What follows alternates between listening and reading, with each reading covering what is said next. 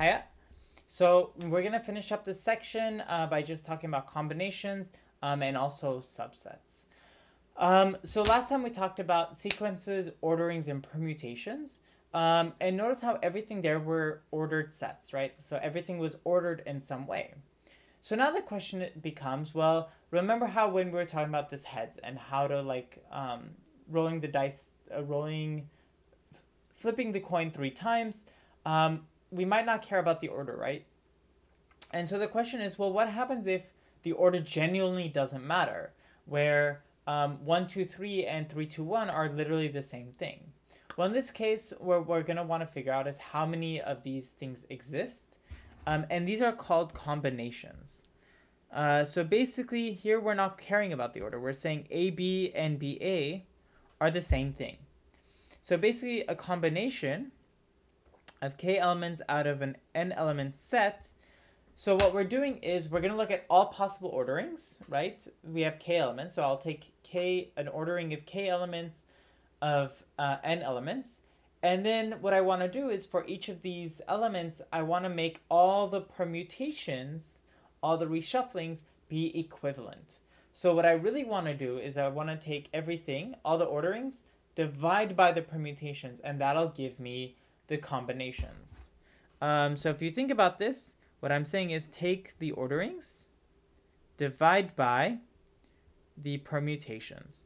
So we have n factorial over n minus k factorial times k factorial. So some of you have probably seen this equation before. This is called the choice function. So here we denote this by n choose k. So I already have this in my notes here. I'll highlight it since I don't think you can see my thingy, my mouse. And we denote it by n choose k. And so the reason why there's two different ways of calling this, we can either call it the choice function, and this is coming from the terminology n choose k, right? This is how we read it out loud. But that's from a combinatorial perspective. A lot of times this is called the binomial coefficient, which is where it was kind of, where it's used a lot. And this is actually coming from, so here on the left-hand side, I'm going to rewrite this down here. So if we have x plus y to the n, this is just going to be equal to this. And the coefficient here is the binomial, so this is the binomial coefficient. And this is where this term binomial coefficient is coming from, normally. But it turns out for us, this choice function makes a lot more sense. Because what I'm saying is I have n elements and I choose 3 of them. I don't care about the order, I just am choosing 3. And so let's look at an example on kind of how this works and where this term is coming from. So example 3.4, I have this set here, tree, fern, sprig, and grass. Spring is coming. So, well, okay, all of you probably think spring is here. I'm not a spring person. I am a summer person. So for me, this is cold. Today was 0 degrees. Ain't nobody got time for that. Well, I guess right now it's 0. It should be like 10 degrees today. Even 10 degrees is cold. Anyway, side point. So say I have my set S here. So here I know automatically that n is equal to 4, right? And I'm going to be asking combinations of 3 elements. So what I want to think is 4 choose 3. So 4 choose 3, right? 4 choose 3 is equal to 4 factorial over 3 factorial times 1 factorial. And this is going to be equal to 4, right? So this is just 4 times 3 times 2 times 1 over 3 times 2 times 1 times 1. These all cancel. And we're just left with 4. So I should end up with 4 elements. And we can kind of actually see this here. For some reason, I didn't hide these. But we end up having the 4 different ways I can choose 3 elements out of 4. So I have tree, fern, sprig, tree, fern, grass, tree, sprig, grass, and fern, sprig, grass. So I have the 4 different options, and that's it. So this is how we get combinations. So another way to look at, so combinations is one way to look at sets. Another way to look at sets is through subsets. So the next part is going to be looking at subsets, and that'll be the last thing we kind of cover today. Was that? I just realized my camera was probably on part of this the whole time. Sorry. I need to double check these things. So there you go. You can kind of see this example. I'll stop here so you can actually look at this. But this is where the 4 choose 3 is coming from. So I'll write this on this side too. Cool. Okay, subsets. So in order to look at subsets, we're going to look at all potential subsets of our a set. So here what I'm going to do is I'm going to have an n element set S. So we know that the size of S is n elements.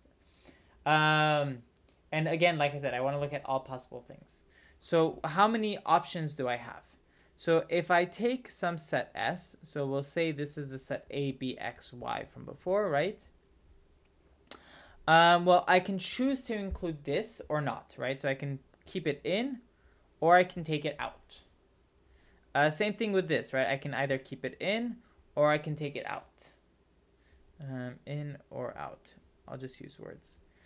Same thing for this, right? I can choose to keep it in or out. And for Y, I can choose to keep it in or out. So for each of these options, I have 2 choices, right? And so the multiplication rule basically says, well, I should multiply these all together. There's 4 of these, so I get 2 to the 4. And so if you think about this generally, if I have n elements in my set and each one of them has 2 options, well, I'm just going to have 2 to the n different options altogether.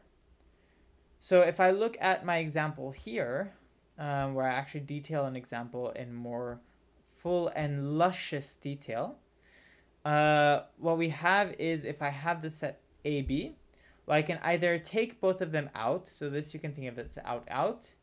This you can think of it as out, in.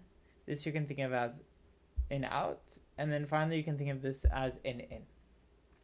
And you can think of these, like you notice how here, this looks like binary. So I actually did zeros and i's, but they can also be outs as zeros and ones. And so you can actually think of this as binary, and it's another way to see that this is 2 to the n. And so this, so what we're also going to do is I'm also going to set a notation because we will use this notation a lot. The set 2s, 2 to the s, sorry. This is going to be the set of all subsets. Is the set of all subsets of S. So in other words, what I have is 2 to the S is equal to A, such that A is a subset of S. So since we're working with sets a lot in probability, we're going to use this notation significantly. So it's something we should definitely know. Okay, so we'll stop here. Next up, we'll talk about odds. So we'll look at probability from a different lens.